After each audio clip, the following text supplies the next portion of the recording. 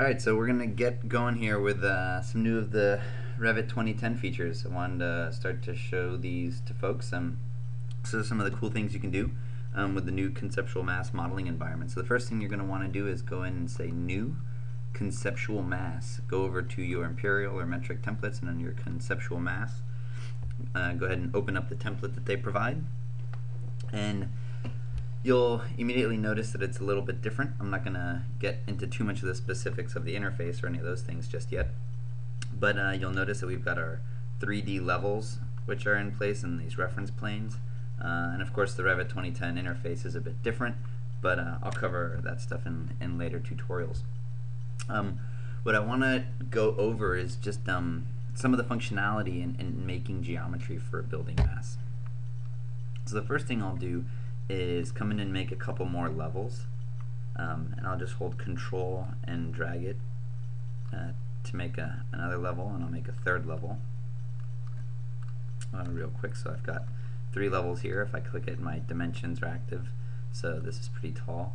I can, if I select this reference plane, I can use it as my working plane, and I'll hit DI to make a dimension. So I'll dimension from that plane to that plane, and I'm dimensioning in 3D now, which is kind of nice new functionality. I can set that dimension there.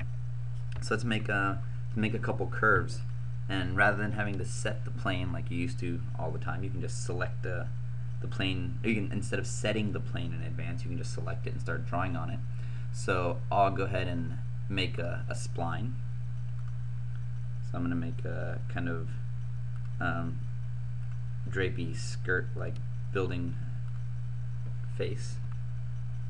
So I'll just orbit around that. I've got that one, and I can select it, and I'm just going to hit Control C, select that level. Actually, I can just come under Insert, under Modify, sorry, say Paste Aligned, pick Level, and we'll align it to that one. And we'll do that again, say Modify, pick Level, and we'll set that one. So I've got all of those. And I'm going to select all these and go ahead and make a copy and drag those over to the side, because I'd like to show the difference in the two methods of making curves, and once you start to do some of these things.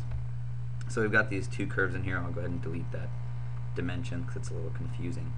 And let's modify these a little bit. I'll bring in these points so I get a nicer shape.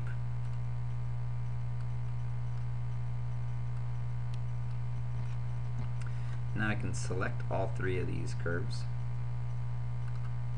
and I'm going to want to come in here and hit the Create Form button.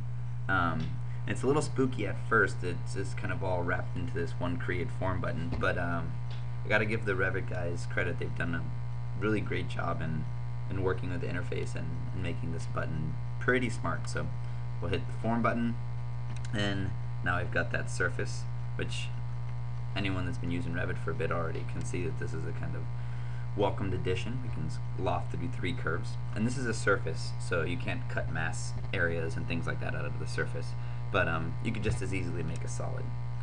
So now we can select this surface. We can start to do direct manipulation. Some of these things are new. I can push and pull on this one point, which is nice. If I hit the space bar, it turns it into global coordinates rather than local coordinates, or if I hit the space bar, it orients to it. So that's working quite nicely. And then if I select this surface, all these menus are contextual.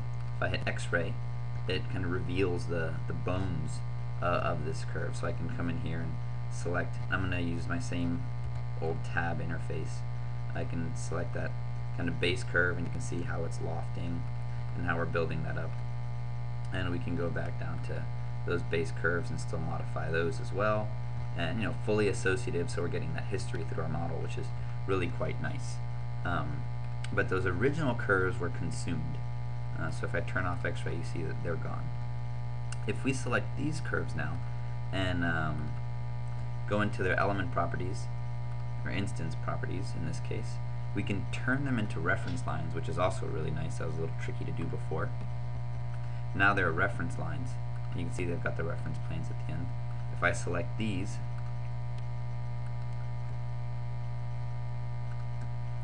and hit the create form button, they're not consumed like they were before. I still have access to those original lines, and I can make operations on those lines where I can't do that with the other one. I have to go to X-ray mode on the other one, and not kind of pitching for one better than the other, just understanding the implications of picking one way of doing it over the other with the new workflows.